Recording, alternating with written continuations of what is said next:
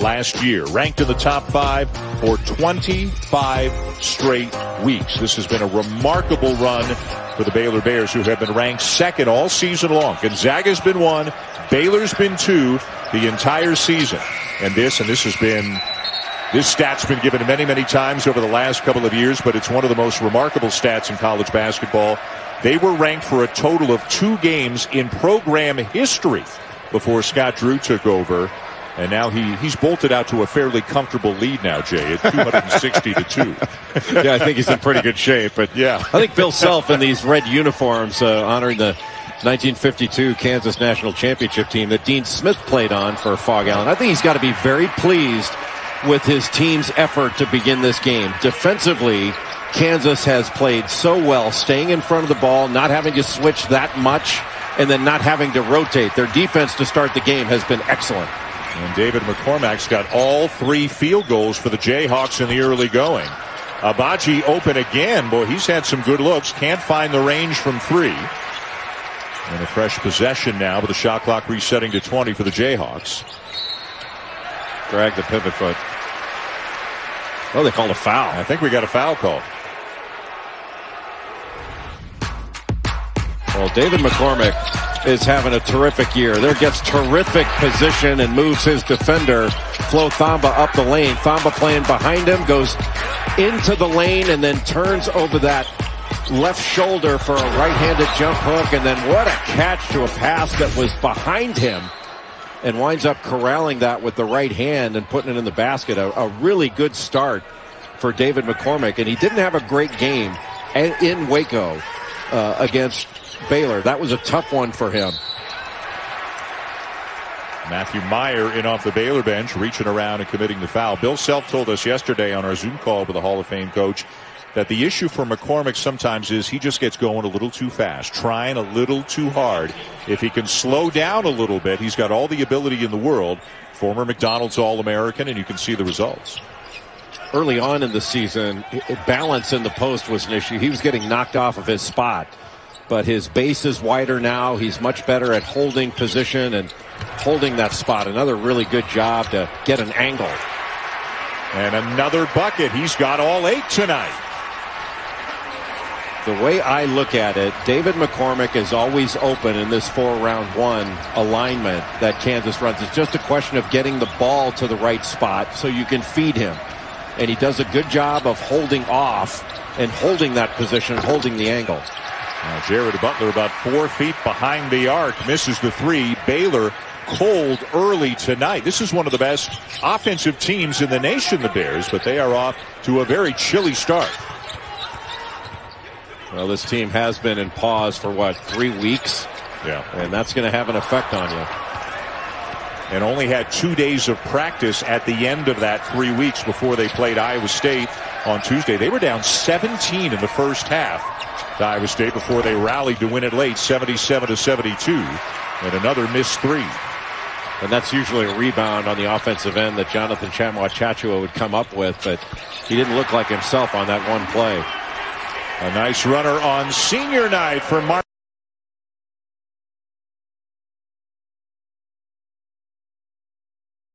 Monday night in Stillwater, today in Norman. The Cowboys with an overtime victory over the Sooners. Cade Cunningham only had 40 in that game. And this is up to the minute projections from Joey Brackets, with 7 Big 12 teams all appearing to be comfortably in the field. Oklahoma State moved up from an 8 at the start of the day to a 7, according to Joe Lunardi, after that win over Oklahoma today. I mean, again, this is a 10-team league, and 7 of them, Jay, easily in the tournament. That speaks to the strength of this conference this year. Yeah, by my math, Dan, that's 70% of the teams in the league going to the NCAA tournament. Give or take. Yeah, well done. You know, and I think the narrative about this league at the beginning of the year was, well, we know that it's going to be the top half, but Oklahoma and Oklahoma State, I don't know if you would agree, have they, exceeded the preseason prognostication? I mean, they're both really, really good teams. Oklahoma has definitely exceeded what was expected, I believe. And then Cade Cunningham was advertised as being great, and he has met that and exceeded that expectation. And what's really interesting about Oklahoma State is they have an appeal right now. They are under a one-year postseason ban. And if the appeal is not decided before the NCAA tournament, Oklahoma State can play in this year's tournament. And even if the appeal is denied, they would be able to push the sanction to next year. So essentially they'd be choosing to play this year and then let next year's team take the hit. And then Cade Cunningham gets to play in the tournament and somebody on the team next year doesn't. Exactly. Mitchell way short on the jumper. Vital comes up with it. Shot clock did not reset. Ball did not hit the rim. Baseline runner won't go down for Teague, and Baylor can't buy one right now. Mark Vital didn't look like he had any legs on that offensive rebound opportunity, and certainly not making excuses for Baylor. Just didn't look like him. But Kansas, another great defensive stop. And a three for the freshman Bryce Thompson. And it's a 7-point lead for the Jayhawks. That's just the 7th made three on the season for Bryce Thompson. He's now 7 of 26. Mostly a mid-range player, and coming off a very good game against Texas. He had 11 points, went 5 for 6 from the field. Yeah, 11 points, his conference high. Great feed, and Thamba with a flush. That's how you get in the flow. Get it? Get it, Dan? I see what you did there.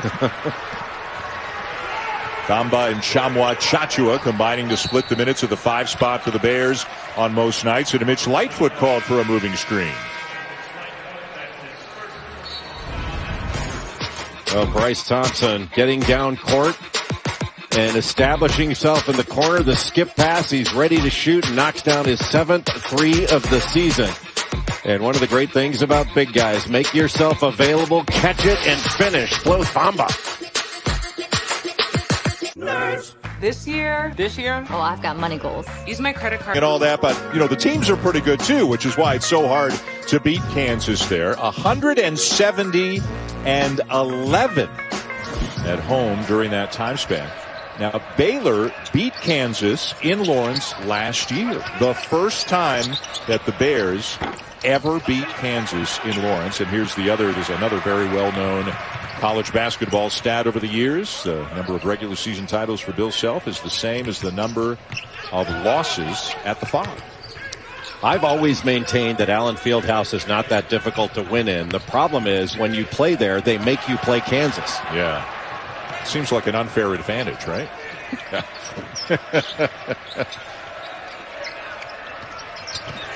But you and I have been fortunate enough to do so many games there. When they've got 16,300 in there, pre-COVID, and hopefully post-COVID again at some point, as Vital scores, it's on a very short list of the loudest arenas, the loudest facilities that you can go to. It is deafening at times in that building.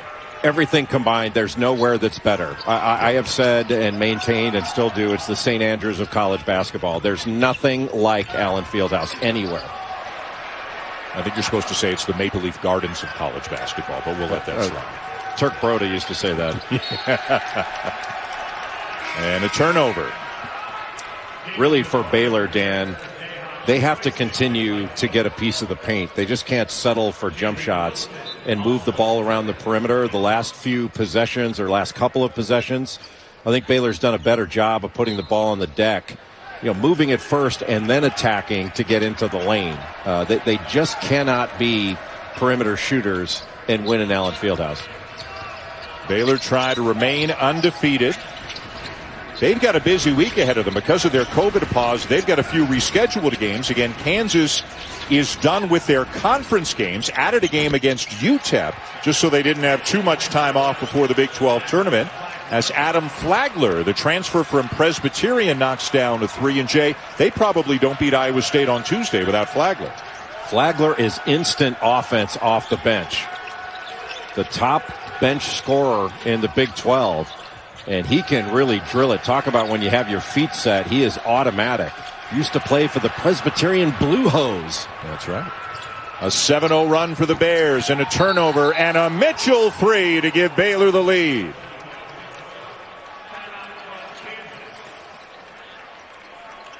Over Kansas, threes by Flagler and Mitchell. As Baylor missed its first 5 threes of the night, now they have made their last 2. And let's see what kind of a response we see from the Jayhawks. And they got to handle some pressure right off the bat.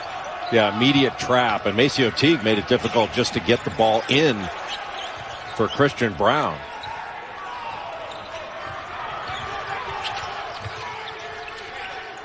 Yeah, the game sort of changed when Flagler came into the ball game. There's a better energy right now for Baylor, playing harder at both ends of the floor. Boy, a lot of Garrett dribbling, looking for somebody to pass to. Finds Wilson from the baseline. And tipped back up and in somehow by McCormick. Not sure whether Teague got a piece of that or both of them. McCormick was the closest player. But even when you're in a clump of players on your own team, when the ball goes in and you're not sure who did it, you got to raise your hand and celebrate, because maybe the official scorer will give it to you. One of your tricks back in the day, I understand.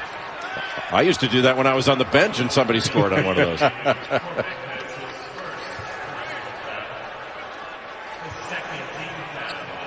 Well, we'd like to welcome those of you who watched Louisville defeat Duke in overtime in Durham. Dan Schulman and Jay Billis bringing you Baylor and Kansas. 8:46 to go in the first half. Kansas got off to a great start, led 13-6. Baylor went on a 10-0 run. And now it's a 1-point lead for the Bears. Baylor can clinch its first regular season championship since they won the Southwest Conference in 1950. With a win tonight, and it seems academic, obviously. They've got 3 more games after this one, trying to make up some games because of the COVID pause. Big picture, nobody's beaten them all year. They're 10-0 in league play, 18-0 overall. And Kansas, Dan, really got off to a great start in this game, especially on the defensive end. Staying in front of ball handlers, not really switching off often. They switched almost every screen or exchange when they played the Baylor Bears in Waco. But this game, they really started off well defensively. Marcus Garrett on his senior night, a little bit strong on the runner when the ball down to the Bears. So difficult to get the shot you want against Baylor with their length and versatility on defense. How about a beautiful give and go between Vital and Teague. Beautiful pass by Mark Vital, and just a fantastic basket cut, a vertical cut by Maceo Teague. Boy, how about that screen by McCormick? And then how about that pass from McCormick, and a chance for a 3-point play for Jalen Wilson. Back and forth they go. Number 2 Baylor, number 17 Kansas at Allen Fieldhouse. In the early going, it's been the big fella, David McCormick, leading the way for the Jayhawks. But the Bears are starting to heat up themselves. On that Baylor defense, and once you get a piece of the paint, a lot of things open up. But McCormick picked up his second foul late in the first half. He's got to stay out of foul trouble. I think that Baylor needs to go at him to start the second half. That was our Capital One rewarding performance. Let's keep an eye on Jared Butler as well, the All-America candidate for the Bears, averaging better than 17 a game. Had 30 in the first meeting between these two earlier this season. He has yet to score in this game here tonight. Well, Kansas' help side defense on the first possession of the second half was very good. They had 10 eyes on the ball and did a very nice job of being in good position and moving as the ball moved. They were crowding the lane and flooding to the ball. That was really well done by the Jayhawks to start the second half. Lo Thamba picks up his second foul of the night. The starter at the 5 spot for the Bears had a terrific first half. 4 for 4 from the field, 9 points and 4 rebounds.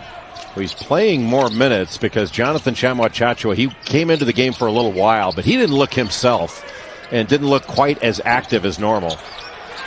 Tchamwa-Tchatchoua did not play against Iowa State on Tuesday due to COVID protocols. And again, the whole team's coming off a lengthy pause, and they're not the only team, obviously, that's gone through it. But we talked with Scott Drew, the head coach of the Bears, yesterday, and he told us he consulted with other coaches and said to them, hey, how long was it after your COVID pause before, you guys started to look like yourselves again? And he said the consensus was kind of about 3 games, and this is the second game back for Baylor.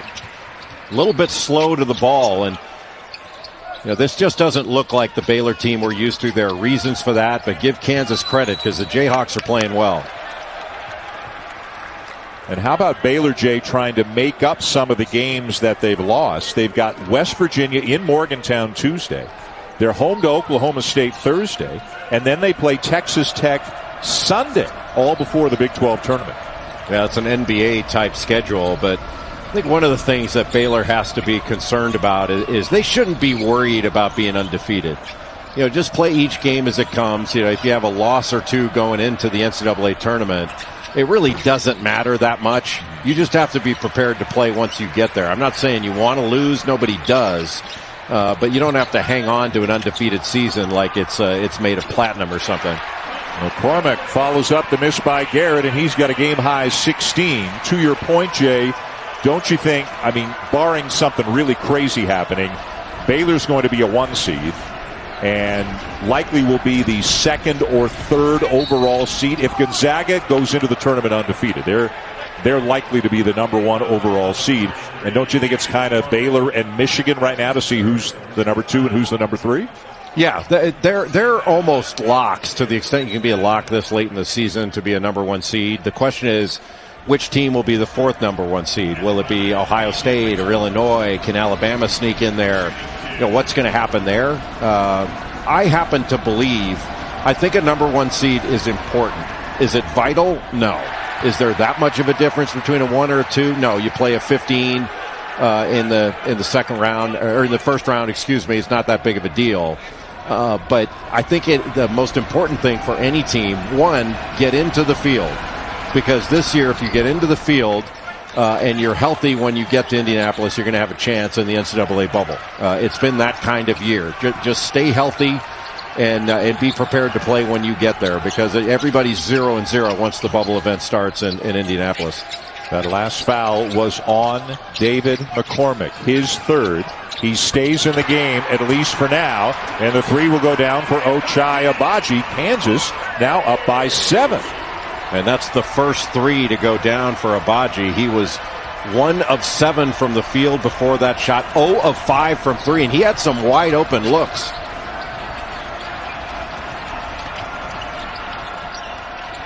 Butler finds Teague in the corner. Good recovery by Brown. And Baylor definitely out of sync at the offensive end. Vital, though, sometimes your best offense is a missed shot. Let somebody go get it. Vital can really go get it. In the first game between Kansas and Baylor in Waco, Baylor executed with surgical precision at the end of a shot clock. It was really remarkable. And in this game, Kansas has forced Baylor into some really bad shots, some prayers almost, as the shot clock's winding down. The ball has been more of a hand grenade with the pin pulled out in this game. In the first game, that was not the case. Baylor controlled, it seemed, every possession on the offensive end, no matter how far the shot clock got down toward 0. And Vital, who's not a good free throw shooter, 54% of the season, misses both of them.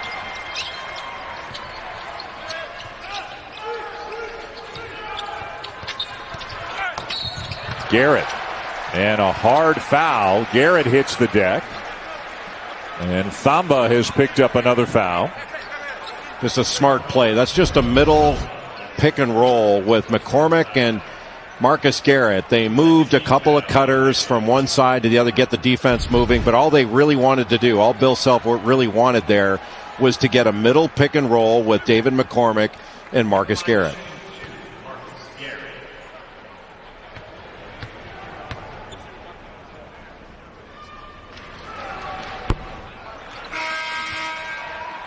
The Undefeated presents A Room of Our Own, a 1-hour special that explores the connection that black athletes have with music and the impact that association has in powering social movements. Tomorrow at noon Eastern on ESPN, and then again at 4 o'clock Eastern time on ABC. It was funny talking to Bill Self yesterday about Marcus Garrett, whom he has coached for 4 years. And Bill said, you know, for 4 years I walk in, and no matter what I say to Garrett, hey, how you doing? How you feeling? Doing okay? This, that. He said the answer's always the same. I'm great, Coach. Every single day for 4 years. I'm great. Well, I ask you a lot of questions, and you always say you're great. I don't think you mean the same thing. Well, other people have told me it's my job to build up your confidence, because it appears that sometimes you struggle with your self-esteem. I don't see that myself, but I've heard it from other people. Yeah, well, I'm glad you got your ear to the ground on that one. Boy, I'll tell you, Baylor Kansas with a did a really much-needed bucket. And Kansas did a really nice job defensively on that possession, especially on Jared Butler. They've not let Jared Butler breathe in this game. Wilson with a turnaround, and Jalen Wilson gets it back to an 8-point lead. Wilson averages close to 2.5 offensive rebounds a game. He's the leading rebounder for this Kansas team. And Bill Self was saying to us yesterday that they really need to help him rebound. They got to get more, in this case, red shirts on the glass and not just Jalen Wilson. Good ball movement here by Baylor. Matthew Meyer knew he left it short. You could see him follow the shot, and the air ball winds up out of bounds. ESPN's exclusive presentation of college basketball is brought to you by Wendy's. Try the new jalapeno popper chicken sandwich and salad today at participating U.S. Wendy's. 52 national championship team coached by Fog Allen. That's Steen Smith, front row second from the right, 2 spots over from Squires. Part of a great tradition, history, legacy in Lawrence. Went on to a very successful banking and real estate career after his playing days were over. And Squires sadly passing away just last week, Jay, but at the age of 90, and somebody about whom Bill Self and others at Kansas spoke about glowingly in recent days, and a nice chance to remember a pioneer in Kansas basketball. A true pioneer in that 1952 team. You mentioned Dean Smith played on that team for the great Fog Allen. The best player was Clyde Lavellette. And that's going back a ways, but they must have looked good in these red unis, man. I like these. Absolutely. Mitch Lightfoot in the game. McCormick on the bench with 3 fouls. Kansas with an 8-point lead on undefeated Baylor. The Bears, as was the case for much of the night Tuesday against Iowa State, just not looking like themselves off the COVID pause. Jonathan Tchamwa Tchatchoua in the ball game, and Jared Butler picking up the foul there on Wilson. And Kansas has done a nice job of driving the ball. First they've moved it, and then they've attacked closeouts, and they've really gotten downhill to get into the lane, put a lot of pressure on this Baylor defense. But the other thing, Dan, that Kansas has done a great job of, they've rebounded the ball. And they've doubled up Baylor on the glass and doubled up their rebounds, and Jalen Wilson's led the way. He's already got 11 for yet another double-figure rebounding performance. Yeah, there's a lot for Bill Self to be happy about so far, but there's a long way to go in this one. And you mentioned this in the first half. Marcus Garrett has been aggressive trying to get into the paint all night long. Baylor just got on the high side of Marcus Garrett there and basically invited him baseline, trying to take away the pass back out. And, you want to say, who cares if he passes the ball back out toward the mid-court line? You want to stay between him and the basket. You can't give up a straight line drive like that. But I think it goes to your point earlier, Dan, about this just doesn't look like the Baylor team that we're used to. And watch this right here when Marcus Garrett catches the ball. I mean, Flagler's on the top of him. And you're inviting him to go baseline. And unless Mark Vidal was going to stay down there and almost ice that, there was no screen there to ice. There's no ball screen to ice. But you can't get on the high side of him and just invite him to go baseline like that. The 125th game for Marcus Garrett in a Kansas uniform. The National Defensive Player of the Year a year ago. And he is a semifinalist again this year, meaning he's one of the final 10. There were a couple of Bears on the list as well. Davion Mitchell, who's got the ball, and Mark Vidal are also on that list. It was hard to quarrel with that list of semifinalists for the National Defensive Player of the Year award. What a block by Lightfoot. Man. Just stuffed that right against the backboard against an excellent leaper in Jonathan Tchamwa Tchatchoua. Wilson with a drive and called for the offensive foul. Let's take another look at the block by Lightfoot. I was going to say the only name you could quarrel with not being on there was probably Jeremiah Robinson Earl, but maybe you can quarrel that Mitch Lightfoot wasn't on it after that block. What a heck of a block to pin that with the right hand. Good strength against a very strong and explosive player in Jonathan Tchamwa Tchatchoua. And Mitch Lightfoot has blocked a ton of shots this year. Yep. I mean, he doesn't play a lot, but he blocks a lot of shots. Yeah, whether he gets 3 minutes or 15 minutes, and largely that depends on McCormick's foul situation, you know that you're going to get an honest night's work for Mitch Lightfoot. And that's why he is being welcomed back for a 6th year next year. Tchamwa Tchatchoua scores over him. I think he's also being welcomed back because he's funny as all get out. I mean, he's got a great sense of humor. Yeah. He makes the coach laugh, and if you can make the coach laugh, you can stick around for a while. Well, Bill's got a great sense of humor, too. I mean, that whole staff, you know, they take their work seriously, but they have fun, too.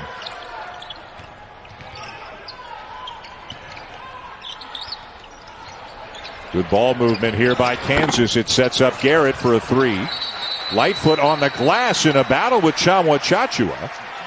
And they call it a tie-up. Possession arrow gives it to the Jayhawks.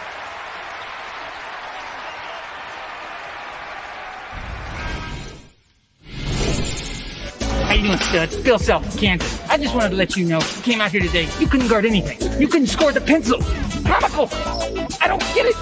You gotta turn it up. Get on the line.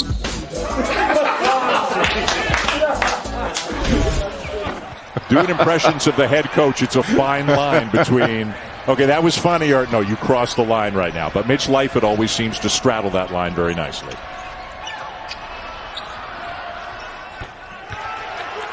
And a corner three, a much-needed bucket there for Maceo Teague. And again, a ton of time left in this game, and that 10-point lead has been cut in half. It's down to 5. Well, just that small thing of getting a piece of the paint, getting the ball inside and then kicking it back out, but that's way too easy. I mean, you just don't see Baylor give up baskets like that. That was a warm-ups style layup there. I mean, you don't get a layup that wide open in halftime warm-ups. Teague again. Oh, knocks it down and a foul.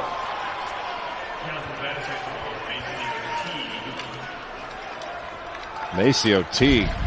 That's 2 in a row. This one just drifting along the baseline as Davion Mitchell was penetrating. Just a terrific job to find the opening and stay in the vision of the passer. And just a bad mistake defensively by Ochai Agbaji. He knew it. You don't foul a three-point shooter, and especially one when you're fouling him late after the shot gets off. That's a heck of a play there. First by Davion Mitchell, but a really intelligent play by Maceo Teague.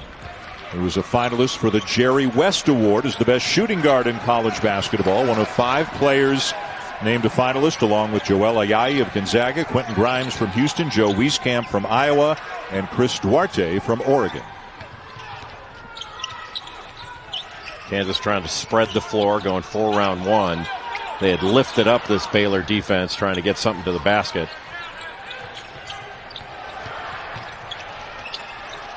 Brown can't shake Butler, but a good cut to the bucket by DeJuan Harris. Boy, just a beautiful cut. And DeJuan Harris has almost a 3-to-1 assist-turnover ratio. Takes care of the ball. He's a disruptive defender.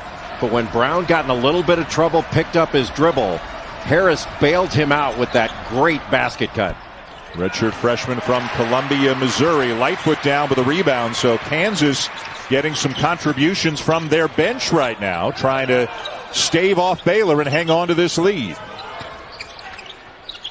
And an impressive answer when Baylor had made some plays. And Harris knocking down the 3. What a contribution from DeJuan Harris, who played 15 minutes against Texas, had a steal, didn't score, but did a good job on the defensive end. The Kansas bench has the fog. Number 1 Gonzaga coming up next. How good has Drew Timme been this year? Not to mention, of course, Corey Kispert, Jalen Suggs, and Joel Ayayi, and Andrew Nembhard, and the rest of them. The Zags and Loyola Marymount coming up next tonight here on ESPN.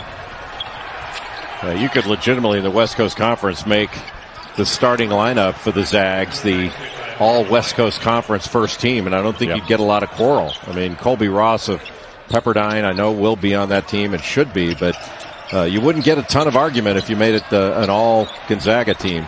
Well, we talked about Maceo Teague being a finalist, one of the 5 finalists for the Jerry West Award. We mentioned Joel Ayayi's on that list. Jalen Suggs is on the Kuzi, the point guard list. Corey Kispert's up for the Julius Erving, the small forward list. And Drew Timme's on the finalist list for the Karl Malone for power forward. So they've got a national finalist at 4 of the 5 positions. How about that block by McCormick. Scott Drew wants a goaltend, not going to get it. Kansas just dominating the Illinois and Michigan. How much fun is that going to be? The Wolverines so impressive again today with a 16-point win on the road at Indiana. And Illinois won at Wisconsin playing without Ayo Dosunmu again. And we don't know yet, at least I haven't heard in the last few hours, if he will be back or not against Michigan. But either way, it's going to be an outstanding matchup between, Michigan's going to be a 1 seed, and Illinois, Jay, they got a chance at a 1 seed. You go to Ann Arbor and pick up a win. That's going to help your case. No question. And I think you may be looking at a scenario where it could be Illinois or Ohio State for that fourth number one seed in the NCAA tournament in the bubble in Indianapolis. And finally a second chance opportunity for Baylor. Baylor has been crushed on the glass by Kansas. It's really been remarkable, and that might be the first basket for Jared Butler. He had not scored up until that basket, and it required a second chance opportunity to do it. So an All-America candidate, the leading scorer on the team at better than 17 a game, is finally on the score sheet for Butler with his first bucket, and Kansas goes right down the other end, and David McCormick with a jump hook. He's got 18. Can't get caught behind David McCormick, but if you front him, Kansas is going to get the ball to an angle and just throw over the top and eliminate help. Around and out for Butler, but the offensive rebound to Teague. Tough one. And it goes. Maceo Teague has made tough ones all season long. Second in the Big 12 in free throw percentage. Last 3 games, though, he's struggled from 3. Only 1 of 10 from 3 in the last 3 coming into this one. Harris. In and out. Boy, he made a 3 earlier, had a layup earlier. He has given Kansas some terrific minutes off the bench. But that one wouldn't go down for him. And to see him a little bit more aggressive and looking for offense rather than just come in and run the team and defend, which is important. But he's even more of a threat. In fact, right before that shot, he had been 5 of 8 from 3 on the season after knocking down that first 3 that he made in this game. Boy, Mitchell he's such a good on-ball defender. He puts great pressure on the ball, stays low, and he's so strong. You feel like you might get past him, but he can make up ground. And McCormick, again, he is killing it in this game. How much better is he playing than he did the first, 4 or 5 weeks of the season? He's like a different guy. Yeah, it's night and day. And even in the first game that they played, he's so aggressive and so confident. I mean, his confidence level and his confidence has risen from his achievement. He's earned that confidence, but it is really flowing right now for him. And a foul before the shot on Mitchell. One of the great things about David McCormick, he can play with his back to the basket, but he can also knock down a perimeter jumper. And that sort of short corner jumper, it was probably a step off being a short corner jumper, but that's not an easy distance from which to shoot the ball. And he shot that with ease. Who used to work on that like crazy, those odd little short corner shots, was UConn and Jim Calhoun. I watched drill after drill of them shooting those shots, and there was no surprise they became really good at it because they worked at it. I thought you were going Nick Collison on me there. I thought you were going to say, Nick, because Nick Collison could make that shot with his eyes closed back in his career. Nick Collison did everything well when he was at Kansas. He did. And I still remember him having, such a remarkable game that Dick Vitale gave him a standing ovation when he went off the floor. And oftentimes when an announcer stands up, it's just to straighten his shorts. Don't give away all of our secrets. Mitchell disrupting the inbounds play, and then he lays it in at the other end. Baylor back within 5. And still, as difficult as Kansas has made this game on Baylor, and as un-Baylor-like as the Bears have looked in Allen Fieldhouse, it's a 2-possession game.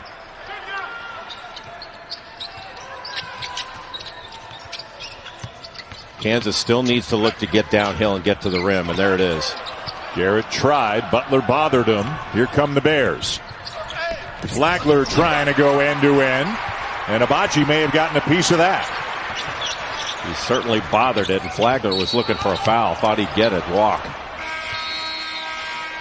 7:25 to go in the second half. Kansas being led by their big man, David McCormick. He's got 20 tonight, scoring in a variety of ways. The Jayhawks still have the lead.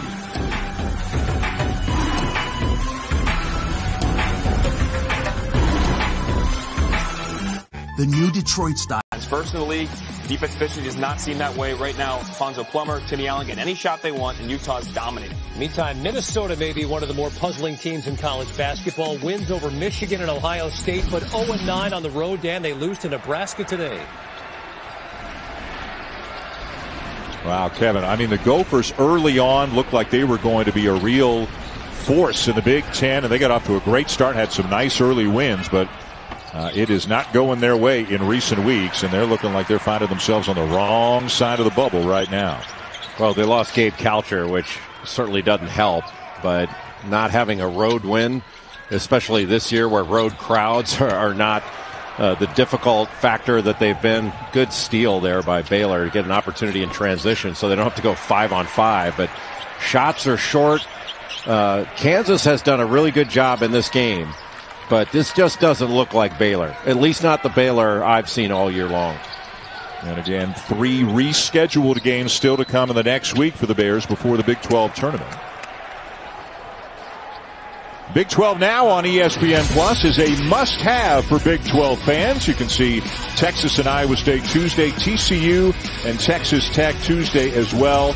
And then we mentioned that Kansas, a very late ad by Bill Self and the Kansas Jayhawks, they'll take on UTEP Thursday because they got all their conference games in.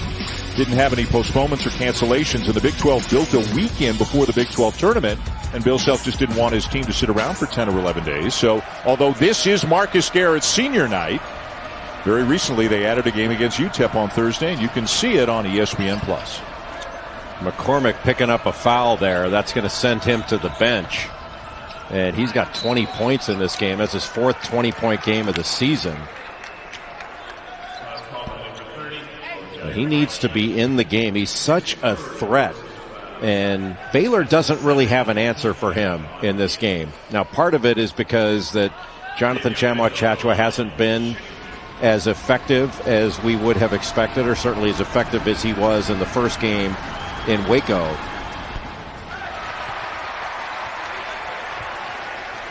He can still do that. One of the great teammates in college basketball. Still to come, one of the great teams in college basketball. In fact, they are number 1 in the nation and undefeated. Corey Kispert and the Zags hosting Loyola Marymount next tonight here on ESPN. Corey Kispert is a near perfect shooter. His form, his feet, his ability to hunt shots. You know, somebody says, hey, he's a catch and shoot guy. For him to get a catch-and-shoot opportunity, you have to work so hard, it's ridiculous. You have to be an artist and so good at your craft to be able to get shots. There's just not a better shooter in America than Corey Kispert. Adam Flagler called for the foul. That'll be the 7th team foul on the Bears, so now bonus both ways with 6:02 to go. The free throw line has really hurt Baylor in this game. Kansas 9 of 14 as they head to the line. Christian Brown for a couple, but Baylor's 4 of 11. And Mark Vital's 1 of 6. That's part of the problem, is the wrong guys are getting fouled. But still, 4 of 11. Those are empty possessions when you don't make free throws. Christian Brown, a 79% free throw shooter, knocks down the first for the Jayhawks.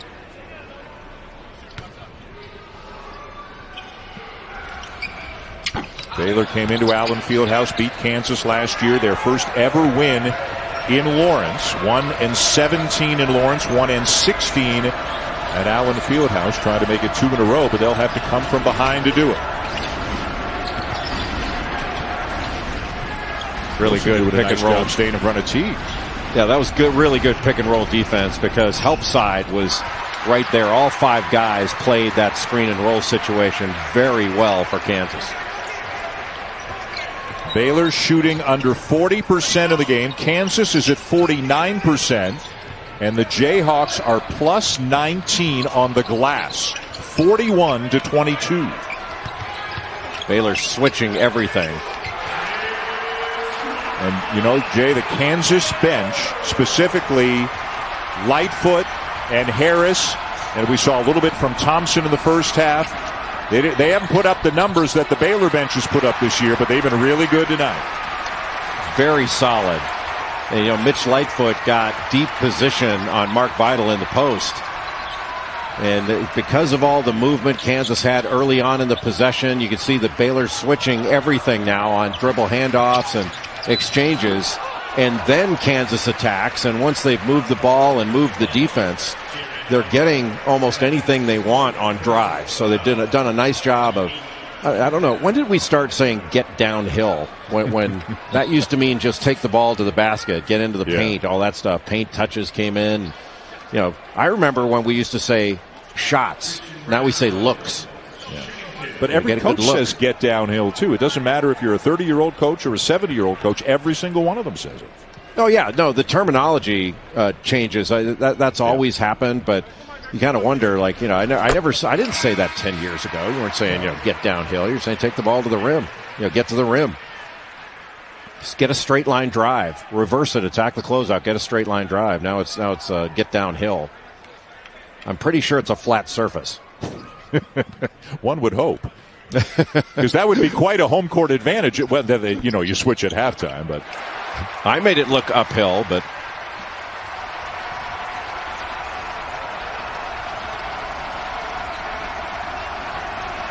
well, you are, you know, one of the founding fathers of the sport. You know, you can, you know, those are two guys there who never said get downhill back in their days together. Yeah, that's a great Jeopardy question. Which of these two thinks he's James Naismith?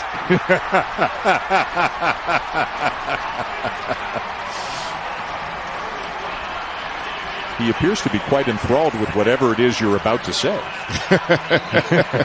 He'd be the only one. Yeah. 9-point lead for the Jayhawks. 4:28 to go. Davion Mitchell called for the charge right there. David McCormick's got 4 fouls for Kansas. Jared Butler's had a tough night. I mean, one of the best players in the country. Butler is 1 for 7, 2 points, 4 fouls in this game for Baylor. Kansas using that almost Illinois type alignment where it's all receivers eligible. And they convert at the other end. Lightfoot had to go up and get it, come down with it, and go up again. But it's now a double-digit lead for the Jayhawks. Yeah, Kansas just has more energy, better execution. It's been all Jayhawks. We may see these red unis again this year. They've been that good.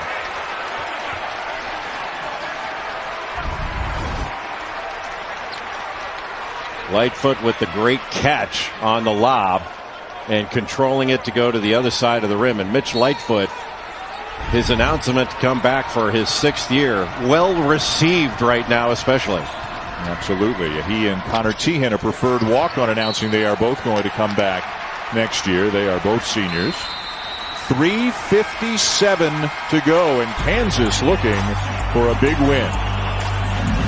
ESPN's exclusive presentation of College Champ Week. Not that far away, and Kansas looking to build their resume with a big win tonight over the currently undefeated Baylor Bears. Right now, Joe Lunardi's got him as a 3 seed. I think that would make the 1981 Oklahoma High School Player of the Year happy. That's Bill Self, who beat out, among others, Mark Price and Wayman Tisdale for that award. Self was quick to point out to us yesterday on a Zoom call he averaged 22 points per game as a senior. I scoured the internet for assist totals, Jay, but find nothing. Nothing. Yeah, that was a long time ago. They probably didn't keep assists back then. But it wasn't just Mark Price and Wayman Tisdale. It was also Steve Hale, who went to Jenks High School in Oklahoma, right outside Tulsa. And we asked Bill, where do you keep the 1981 Oklahoma State Player of the Year trophy? And he said, oh, it's in a shrine that my parents have at the house. He did, with great humility, point out to us that he was a senior that year, and some of the other guys were juniors, so he had a bit of a built-in advantage. So.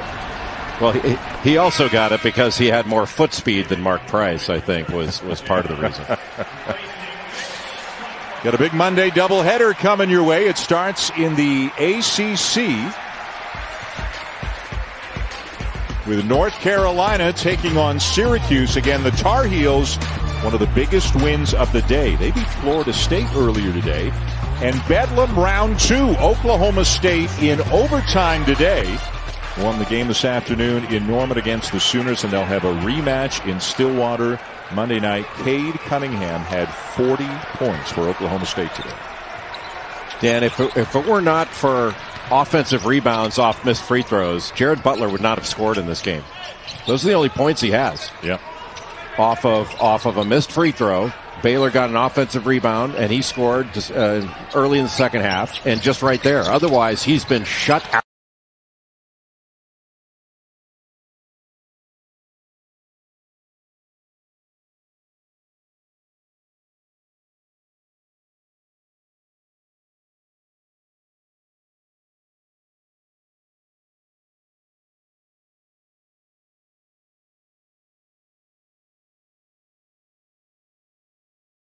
Rusty off the COVID pause, beat Iowa State by 5 on Tuesday. How about this over the last couple of years in the Big 12, one of the best leagues in the country, 25-3 in conference play, 10-1 against ranked teams the last 2 years. The only loss in Waco to Kansas last year. Ranked in the top 5 for 25 straight weeks. This has been a remarkable run for the Baylor Bears, who have been ranked second all season long. Gonzaga's been 1. Baylor's been 2 the entire season.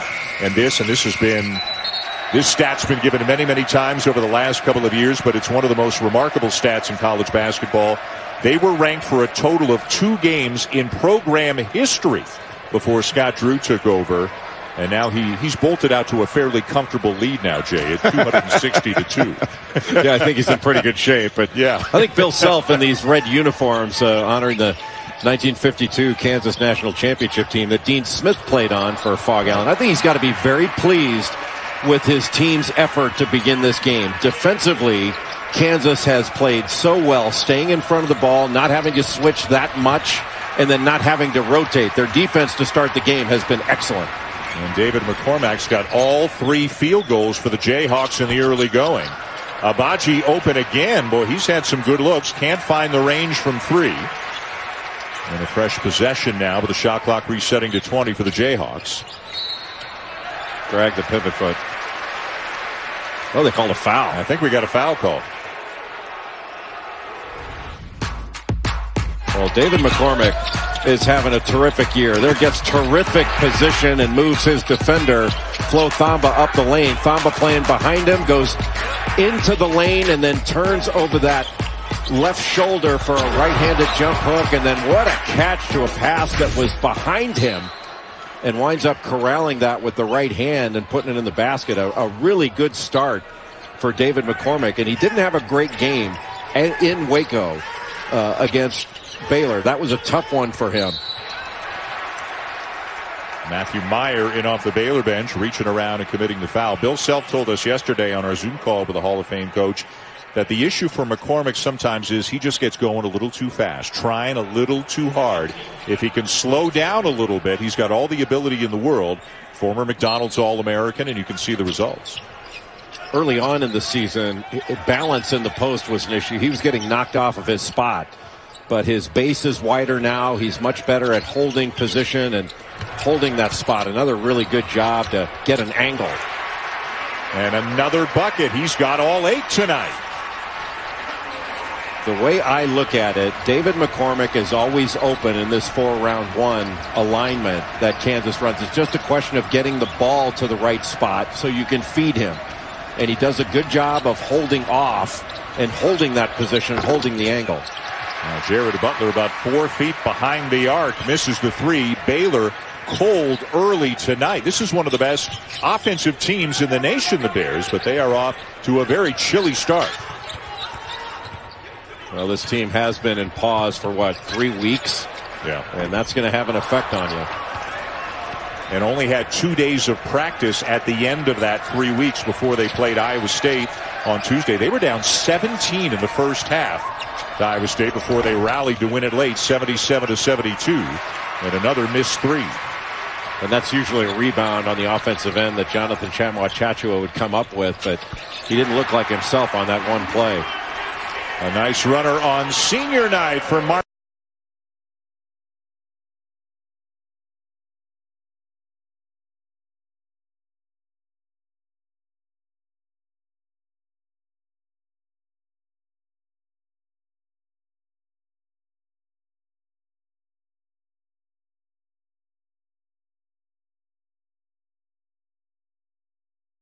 Offensively, he's not had his best stuff in Big 12 play, but the little floater in the lane gets the Jayhawks out to a good lead. This is star power from the jump. This is the best of the how good is this kid?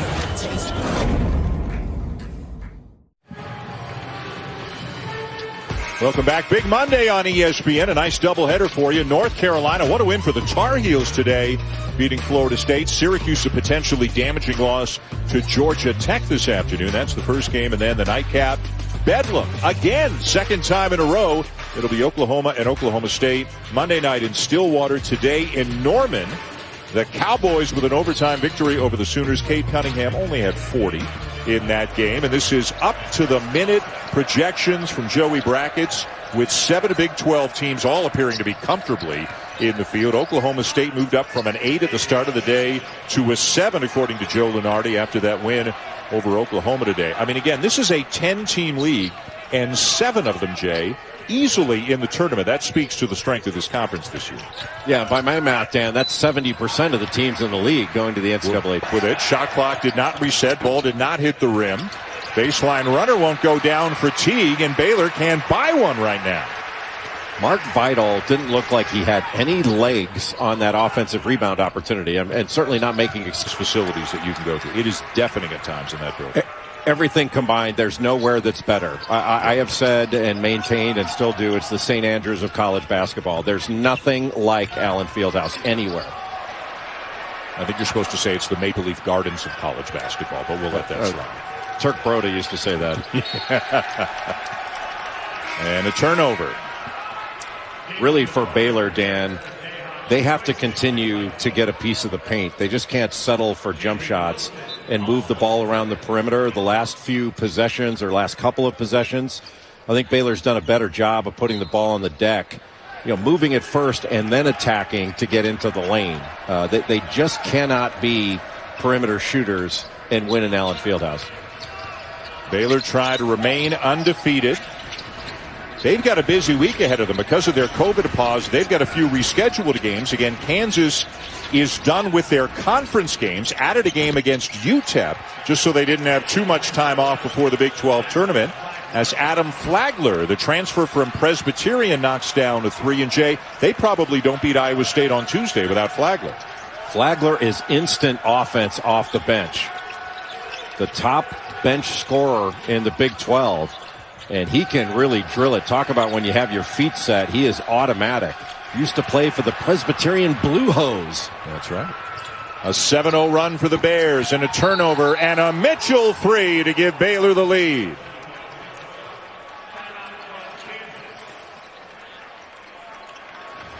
A 10-0 run for Baylor in Lawrence, turning Kansas over and now starting to find the range. A 3 from one corner for Flagler, and then a 3 in transition for Mitchell. And the Bears have their first lead of the night.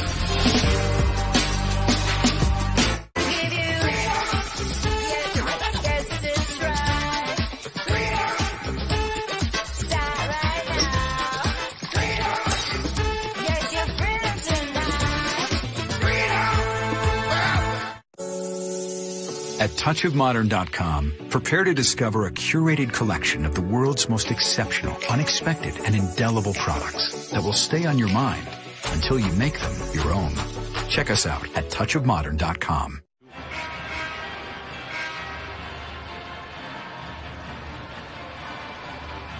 A 10-0 run for Baylor to take a 16-13 lead over Kansas. Threes by Flagler and Mitchell. As Baylor missed its first 5 threes of the night, now they have made their last 2. And let's see what kind of a response we see from the Jayhawks. And they got to handle some pressure right off the bat. Yeah, immediate trap. And Maceo Teague made it difficult just to get the ball in for Christian Brown.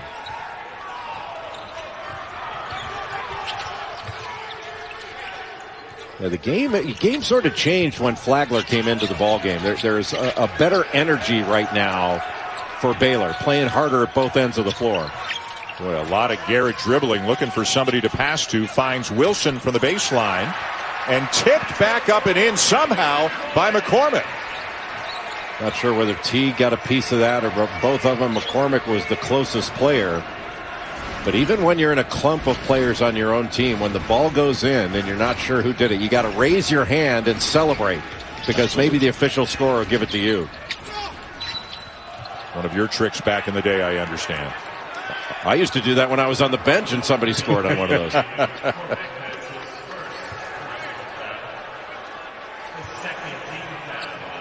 Well, we'd like to welcome those of you who watched Louisville defeat Duke in overtime in Durham. Dan Schulman and Jay Billis bringing you Baylor and Kansas. 8:46 to go in the first half. Kansas got off to a great start, led 13-6. Baylor went on a 10-0 run. And now it's a 1-point lead for the Bears. Baylor can clinch its first regular season championship since they won the Southwest Conference in 1950 with a win tonight. And it seems academic, obviously. They've got 3 more games after this one, trying to make up some games because of the COVID pause. Big picture, nobody's beaten them all year. They're 10-0 in league play, 18-0 overall. And Kansas, Dan, really got off to a great start in this game, especially on the defensive end. Staying in front of ball handlers, not really switching off often. They switched almost every screen or exchange when they played the Baylor Bears in Waco. But this game, they really started off well defensively. Marcus Garrett on his senior night, a little bit strong on the runner when the ball down to the Bears. So difficult to get the shot you want against Baylor with their length and versatility on defense. How about a beautiful give and go between Vital and Teague? Beautiful pass by Mark Vital and just a fantastic basket cut, a vertical cut by Maceo Teague. Boy, how about that screen by McCormick? And then how about that pass from McCormick and a chance for a 3-point play for Jalen Wilson. Back and forth they go. Number 2 Baylor, number 17 Kansas at Allen Fieldhouse. In the early going, it's been the big fella, David McCormick, leading the way for the Jayhawks. But the Bears are starting to heat up themselves. The Johnsonville Cornhole Championships are brought to you by Johnsonville. Game day is more delicious with Johnsonville sausage. And by All Cornhole. Get the Game Changer bags, now available at allcornhole.com. Hill, South Carolina, one of the great stories of the week has been 17-year-old Trey Birchfield. So young, but such a great player, now number 9 in the world. He was a flamethrower yesterday in pro doubles. I just felt like he missed like 2 bags on the entire day. The kid was electric alongside Derek King, and that's why he is a pro doubles champion going for the double dip. Jamie Graham already a winner with that big 7 spot to put away A.J. Sims. In that last semifinal, now Trey Birchfield and Adam Hissner. Adam Hissner, one of the veterans in the game, 42 years old, out of New Philadelphia, Ohio. And this will be the veteran against one of the young guns, again 17 years old, out of Carrollton, Ohio, Trey Birchfield. And they're going to be 2 very, very, very different styles as well, based on the way we've seen Trey Birchfield recently play. Adam Hissner has been throwing very tacky bags. He's going to try to block a lot of the holes sometimes, and then Trey Birchfield has just been making that slick side of the Game Changer bag work so well.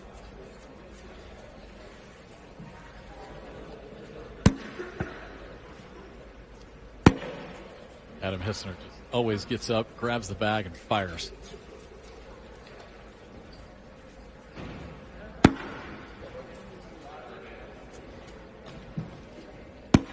Hissner laying behind, going to force an airmail just for a wash. And it's missed by Birchfield as it one hops off the board. Well, this is also two contrasting styles on the court as far as personalities. I mean, Adam really one of the great vocal and emotional players, and Trey Birchfield is just silent. Yes, that's a great way to put it. For him.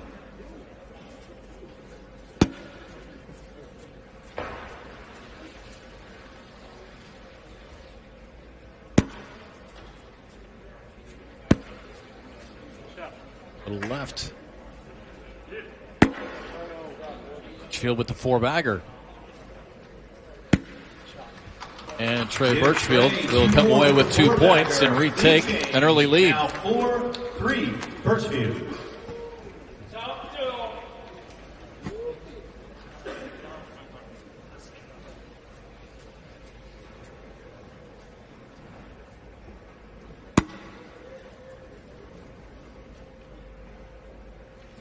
Birchfield, just another player. We talked about Derek King yesterday, starting at the age of 11. And Trey Birchfield, same thing. 17 years old. He's been playing now for 7 or 8 years. Literally started playing the game when he was 10. Dad was a good player. His grandfather also played.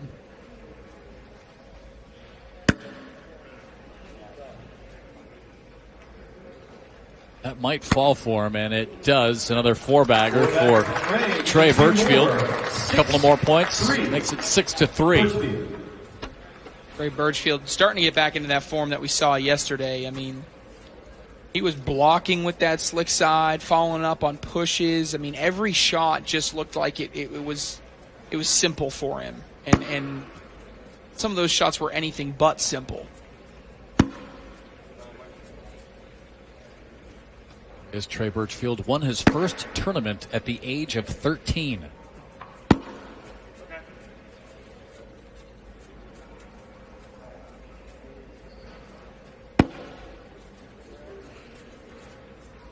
Both these players coming from the state of Ohio. Be a big win for the Mid-East Conference. In for a 4-bagger and 2 points. And Hissner with the answer. Back to a 1-point match. Oh, Adam Hissner, again, one of the great personalities. It's been so much fun to get to know this summer. Got 4 kids at home. And they absolutely love watching him on TV, and you know they're watching today. 21, 17, 16, and 15. Replacement bag after replacement bag. That's a pro-level shot by both players. Hissner going to try to go hard here and see if he can push that bag out of the hole a little bit.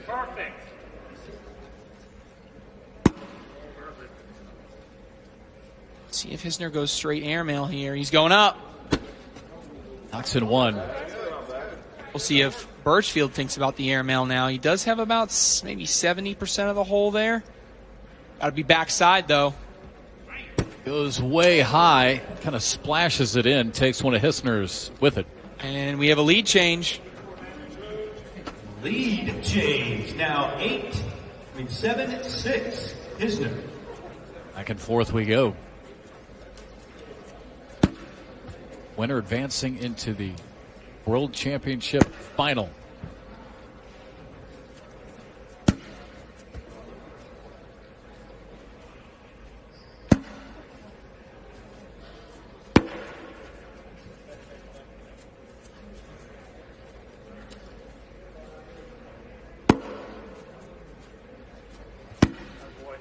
Back and forth now. In for the double 4-bagger. And he hits it. Pit Boss Grill's double 4-bagger here from the Sports and Event Center here in Rock Hill, South Carolina. World Championships. Trey Birchfield has, in a way, developed almost a perfect throw, if you will. It doesn't mean every bag that he throws is going to be in, but from a form perspective, he's using the slick side of a very slick bag, and he's throwing it high enough and enough spin to cause enough friction and landing on the front of the board so that if he wants to, he can still block. So he's getting the benefit of the bag falling into the hole very easily when it's around it, but still being able to maintain a block. That skill level is through the roof. Birchfield puts in his last one, but a big round for Adam Hissner. It is now 12-6. 5-point round for the 5th-ranked player in the world. And now a 12-6 lead. We've talked a lot about the rankings today. Again, Birchfield overall number 9. Hissner overall number 5 in the world. And again, the winner will take on number 1, Jamie Graham. Adam Hissner has been here before. Let's flash back to 2018. He takes on Matt Guy in the semifinals of the World Singles Championship. Puts on one of the best performances I've seen from someone that can throw really sticky bags. He was at the time. Wins that game. And then has to wait a day, similar to what he's having to do here. He qualified yesterday. He got to wait a day and play the next day. He did that same exact thing. Ran into a red hot, maybe a white hot James Baldwin in the finals and came up just a little bit short. If you don't think that is replaying in Adam's mind and using it as motivation, you're crazy. I mean, he knows what it takes to get here. He's done it twice now. And he just wants to finish. Hissner right now on a 9-0 run, a 5-point round, a 4-point round, another miss by Birchfield, another make by Hissner.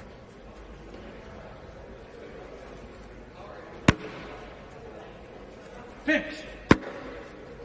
That's another 4-bagger. Another one. And that one goes in for Birchfield to stay alive in this one. That was a casual. I couldn't get it out fast enough because Birchfield throws so quick. That was a casual, had to be in bag. Yeah.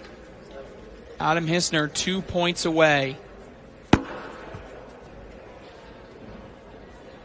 Coming up next, we'll have the women's doubles World Championship final.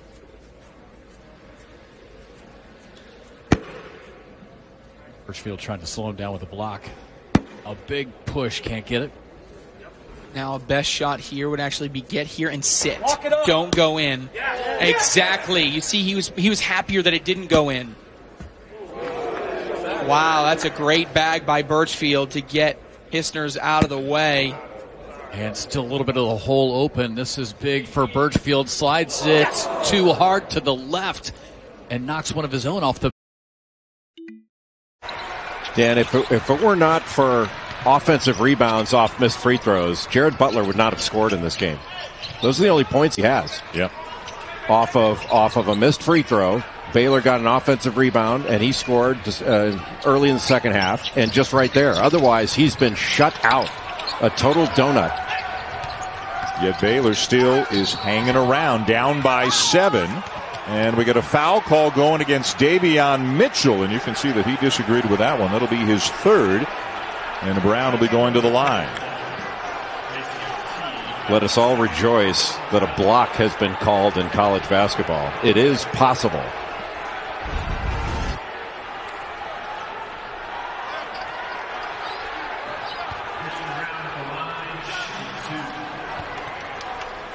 Mitchell thought he was there in time, thought he had legal guarding position, but Brown is heading to the free throw line for a couple.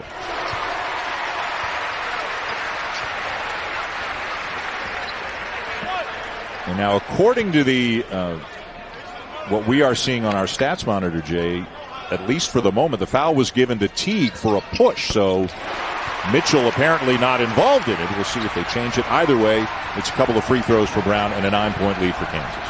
I should have known that a block had never be called on a secondary defender that fell down. Yeah. Right now, your cardboard cutout is getting scolded by James Naismith's cardboard cutout. Dr. Naismith never intended for that. Kansas can be patient. Take the air out of the ball a little bit here. Baylor, as you can see, trying to speed him up, trap, force some turnovers, and Marcus Garrett. And Kansas will use a timeout. 6:20 on the shot clock as Jalen Wilson will inbound for the Jayhawks. You know, one of the things, Dan, about David McCormick, he's keeping things simple. You know, he's got his go-to moves and his counters. But when you do the simple things over and over again, looked spectacular after a while. And he's been spectacular in this one. They got to get a shot up. Oh, a foul with 2 seconds on the shot clock. And instead of Kansas having to force something up, it'll be a trip to the free throw line for Garrett. Looked like a uniform grab there.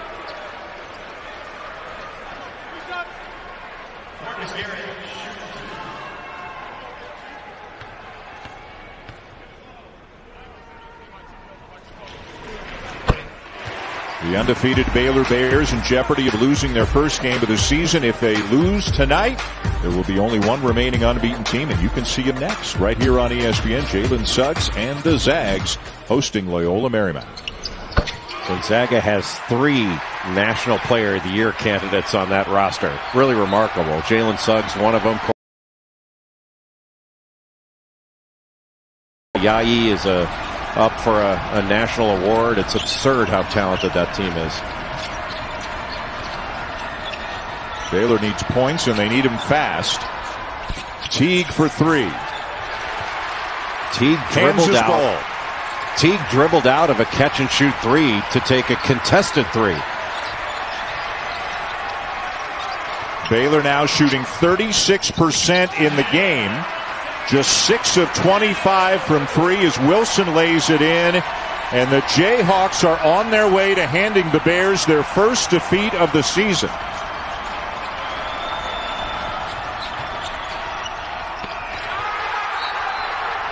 And how about that? McCormick announcing his presence with authority. Well, Kansas bouncing back effectively from that game against Texas. And a little bit of contact from Wilson against Maceo Teague, but the discussion was ended by David McCormick wiping that shot away and pitching it out of bounds. Got another one. Yep. But there for the follow is Teague. It's an 11-point game, but just a minute to go at Allen Fieldhouse. Ooh, and now a turnover will give it back to the Bears. Jayhawks don't need that. Really, right now for Kansas, this is about being strong with the ball, getting fouled, and hitting your free throws, assaulting this game away. You know, the only way Baylor gets back into this is if Kansas pitches the ball away. Wilson down with the rebound off the miss by Mitchell.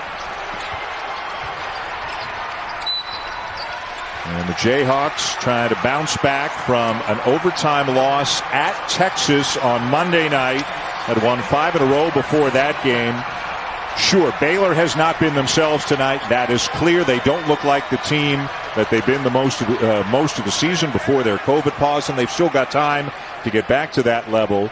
So part of this probably is on maybe a little bit of a rust or a fatigue conditioning factor maybe for the Bears. But Kansas, Jay, has done a lot of things well in this game as well. Yeah, Kansas came into the game wanting to take care of the ball. They have turned it over a little bit. I think they've got 12 or 13 turnovers. They wanted to guard the three-point line, which they've done very effectively, especially with Jared Butler, who's been 1 of 7 in this game. They've held Baylor to 6 of 25, I believe. And they wanted to rebound the ball because Baylor's an excellent rebounding team, the best rebounding team in the Big 12. And Kansas has dominated the glass. They've almost doubled up Baylor, which is shocking.